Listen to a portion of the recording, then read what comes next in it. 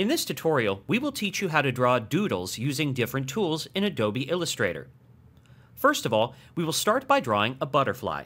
For that, let's pick up the pen tool from the toolbar on the left side of the screen, and from the color swatches panel on the right, let's pick up a shade of pink. Now let's head back to the canvas, and here we will make the center of the butterfly. Remember, we are making a doodle over here, so details are not important. So let's create two anchor points here and curve the path by dragging the cursor like so. With that done, we will end up with a half circle with pointed tips. Now let's create the other half in the same way, and we will have the body for the butterfly. After that, let's swap the fill and stroke by clicking on this option over here. With that done, let's select white color for the object for now. Next, we will start drawing the wings of the butterfly. For that, we will pick up the brush tool from the toolbar on the left and start making a series of U's followed by a straight line, connecting to where we started from. The lines don't have to be completely straight or perfect. That's the whole idea of hand-drawn doodles. Now let's make the other wing in the same way. Next, let's make the antennas by drawing a circle followed by a straight line connecting to the head of the butterfly. After that, let's select the center body of the butterfly that we created earlier and bring it in front of the rest of the objects by pressing Ctrl-Shift followed by the left-facing square bracket key. With that done, let's just increase the stroke weight of the object a bit to match with the rest of the drawing. Next, we will draw different objects on the canvas, starting with a heart. Let's choose a less thicker stroke option from the menu here before we get started. Now let's make a basic heart shape on the canvas. Keep experimenting with different ideas for your doodle artwork. For example, let's make a flower shape over here by making a series of U's in a circular path like so. Instead of using fonts and different typefaces, let's draw the letters using the brush tool as well. Remember, none of the letters have to look uniform, so the letter F can be wider as compared to the rest of the letters here.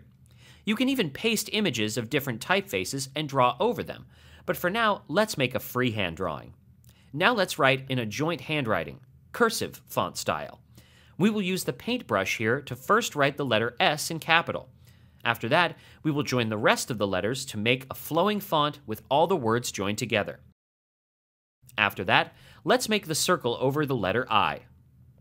Now let's add a few details to the objects we have already drawn on the canvas. For example, let's pick up the ellipse tool and make circles on the wings of the butterfly. The key here is to make the image look as much random as possible. The same can be done for the flower doodle as well, adding a circle in the middle of the flower to make the base of the flower. Shape tools can also be used to create new doodles.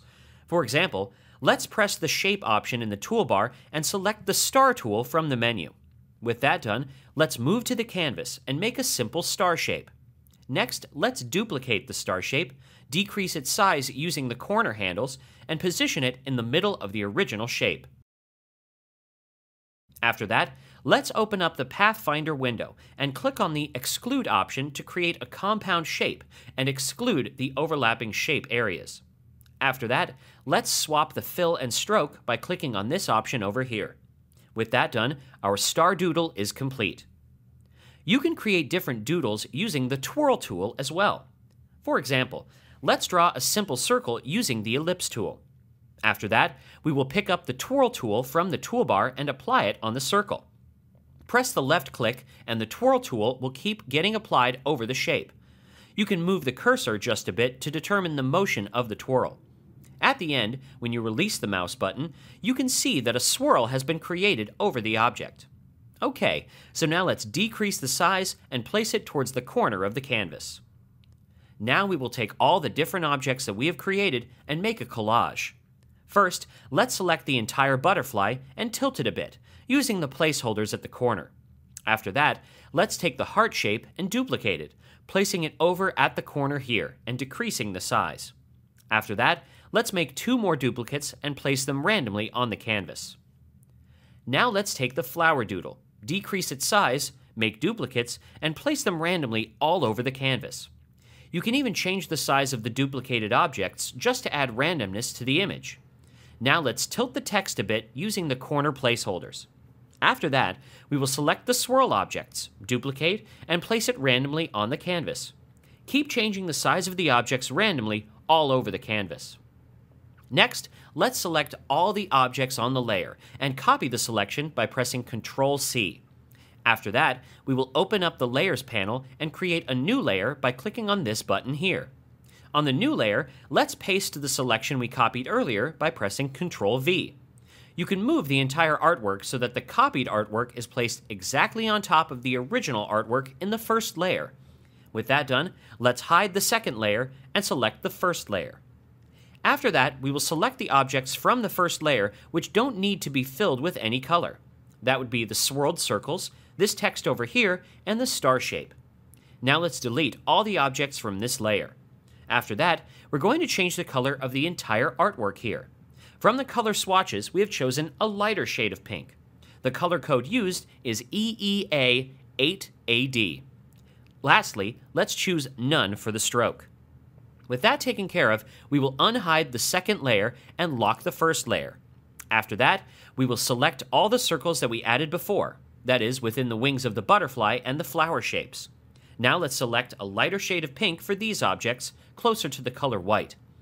After that's taken care of, let's remove the selection and our doodle collage is complete. All the elements are drawn from scratch in Adobe Illustrator. Thanks for watching. This was a HowTech.tv tutorial.